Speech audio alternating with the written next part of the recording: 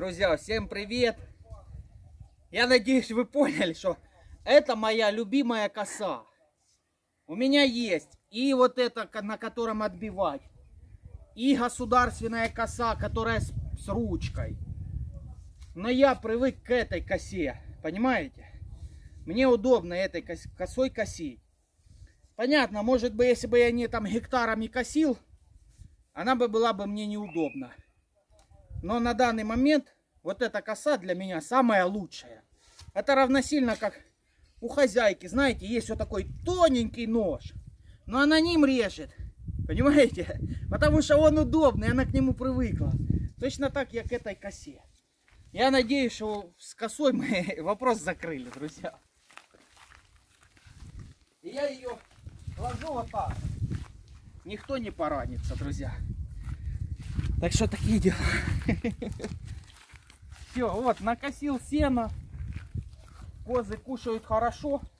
Буду идти в середине, потом вот эту сторону. И тут опять начну поливать, если что. Так что, все, дела идут, друзья. Сейчас дадим.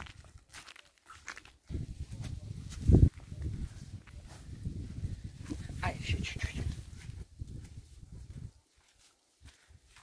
Друзья, траву вот эту люцерку даем всем. Ее все едят. О, передвинули, друзья, утяток.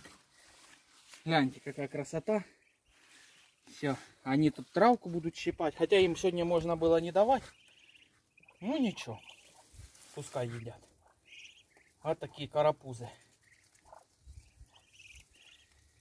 Так. Угу. Ну, у утяток все хорошо. Все, это и от солнца, оно белое. Не так им, как сказать, не так им солнце будет пекти. И еще и плюс, не дай бог, ну, дождей вроде бы пока не предвидится. Так, сейчас соберем Лариске, дадим и козам. А вот это, друзья, сейчас приду, соберу грабельками и курям отдадим. То есть они тоже травку вот такую любят. Но эту траву все едят. Это благородная трава. Как я и планировал, так у меня и получилось. И я очень этому рад. Так. Все, Володенька.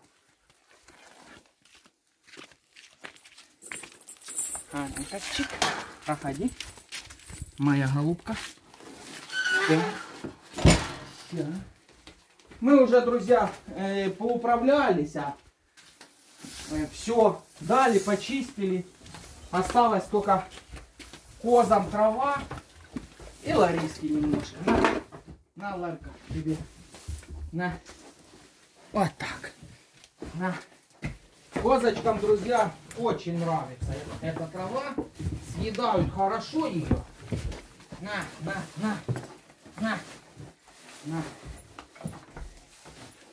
Так. Ага. На. Все, даем такую траву сразу свежескошенную, потому что они у нас привыкшие, друзья. Поэтому мы вообще не переживаем. Вот так. Вот. Угу. Вот так вот. Вот, смотрите, как она им нравится. Угу. Так, друзья, еще пойдемте сейчас соберем яйца. Вот, лежат здесь яйца, яички. И вот, яйца, яички. Сейчас пойдем. Сейчас пойдем вместе с вами соберем. Сколько же сегодня нанесли. А ну-ка. Опача. Ого! Ого, друзья, гляньте. Гляньте, какое яйцо. Считаем, его тоже считаем. Так, 3 сегодня. Опа. Здесь тоже 3. Так, а ну-ка, что тут у нас? И тут 3. Везде по 3. Так, а тут? А нет, тут не 3. Тут не 3 уже. Ага, курочки молодцы. Так, 5. 5. 6. А здесь тут нема. Так, а здесь... Ой, здесь есть 2. И одно вот такое тоже маленькое. Так, сколько это получается? 3, 6, 9, 12, получается 15 и 2, 17 штук сегодня, друзья. Очень-очень хорошо. Они ждут, друзья. Мы обещали им сюрприз и вам сказать. Некоторые люди догадались, но немножечко не угадали. Так, смотрите, что здесь у нас. Так, тут у нас 7 уже, друзья, яиц. Вот они, 7. Я сюда, друзья, обязательно немножечко сегодня-завтра подложу сена. Так, ну уточки здесь сидят. Никто их не трогает. Вроде бы перестали путаться, поэтому мы, друзья, не будем трогать эту коричневую уточку. Пускай сидит. Ну, а теперь пойдемте, друзья, за подарком для курей. Так, сейчас, друзья. Надо сейчас еще друзья, я вспомнил. Для подарка нам нужны ножницы. Давай. Так, бери ножницы. Давай, через порог не давай, а так чик. А такие. Пойдемте. О, Маркиз бежит, как будто это ему подарок. Друзья, вчера не получилось, потому что, вчера было неспокойно, друзья. Больше я ничего не хочу объяснять. Тот, кто знает, тот понимает, о чем я говорю. Так. И они сидят сегодня здесь уже, получается, этот подарок. Но я уже проболтался. Ну, друзья, некоторые люди поняли. Вот он. Вот он. Один. Так, сейчас это. 1 и, друзья, а ну.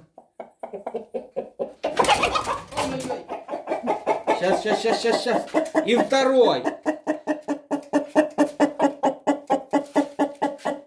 Вчера люди некоторые написали, что это петух. Но, друзья, их 2. Нам предложили не сильно дорого. И мы их взяли. 2 огромных. Уже мы сильно так не переживаем. Хозяйства у нас практически нету. А петухи теперь будут именно... кур будем держать. Я им вчера, друзья, насыпал кукурузки, водички налил. Поэтому... все. Все, сейчас пойдете до невесты. Сейчас, давай поймаем одного какого-нибудь. Друзья, он боится, орет. Ножницы для того, чтобы мы обрезали им крылья, чтобы они не улетели. Потому что место новое. И они переживают. Все, не кричи. Я тебе наоборот сейчас, да не верь. Их там было очень много, этих петухов. А курей мало. Мы хотели одного взять. Но подумали, что можно брать... Гляньте, какой красавчик. А ну, что он будет делать? Гляньте, какой важный. Ух ты. О, куры не поймут, что за дела.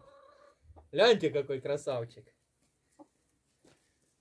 Гляньте, куры смотрят, думают, что это за жених такой, а?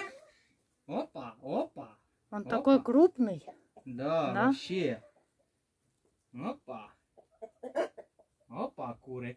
Куры не поймут, что это за зверь такой. Они же забыли, наверное. Гляньте, в кучу собираются. Угу. Пойдем 2 сделаем. Да, все, пойдемте за 2, друзья. Все, друзья. Друзья, вот еще один жених. Бросаем. Ух, гляньте какой. Этот, конечно, немножко поменьше. Опа. Хочет убежать. Но я думаю, он привыкнет. Он боится, не поймет, что... Видать, этот черный будет его гонять. Друзья, Мы понаблюдаем сейчас. Сейчас Катя поздоровается с вами. Всем привет. Так. Посмотрим, понаблюдаем. Ну, я думаю, друзья, мы сейчас побудем здесь и на ночь загоним их сюда. И я закрою эту, ну, дверку, чтобы они никуда не делись. Черный вообще, друзья, шикарный. И друзья, написали нам, сказали, что им ровно год, этим петухам. Они не сильно... Да. Ну, я думаю, загоним, поймаем, если что. Сейчас куры его... Гляньте, куры уже... Оп, он уже заигрывает курам. Молодец такой, гляньте. Но он именно красавчик. Все, и кровь свежая.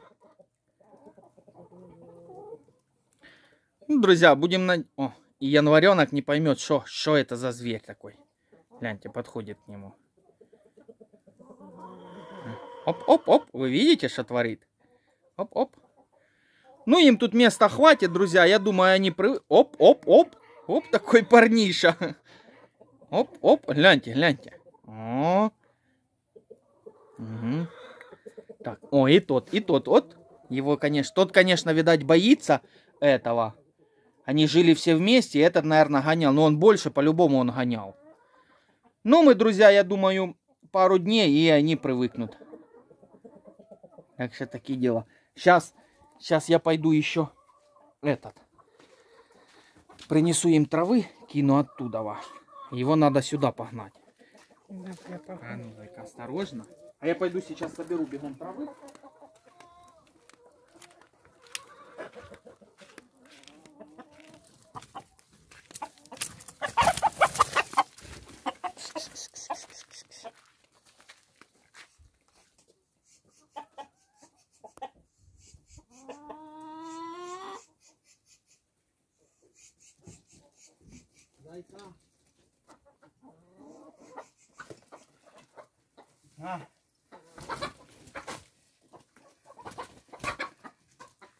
Так.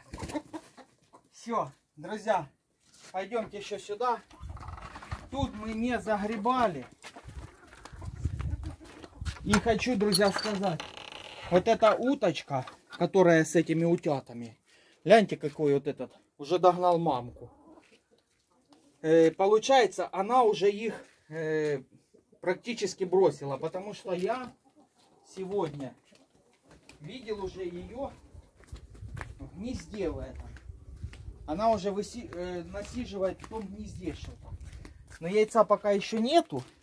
Ну, в среднем. Она в том гнезде, вспомните, и вывела их, этих утят. Но она села опять. Я думаю, через пару дней уже будут, как сказать, начнет нести яйца. Ну и уточок у нас работает, поэтому я думаю, все будет отлично. Так что такие дела. Все, вода уже грязная. Только полчаса назад максимум поналивали. Ну ничего. Все, друзья. Всем огромное спасибо за просмотр. Ставьте лайки обязательно, пишите комментарии. Всем пока.